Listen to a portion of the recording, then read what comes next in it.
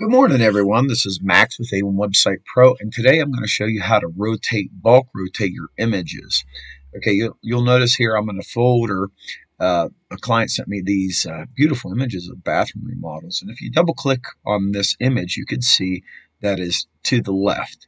And before I upload it to his WordPress content management system, I want to rotate all these images.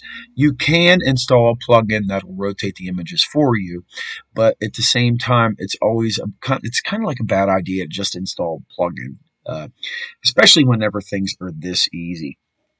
I'm going to hit Control A on my keyboard. You'll notice that all of the images are highlighted in blue. And if I right click over the top of this, notice here it says rotate right.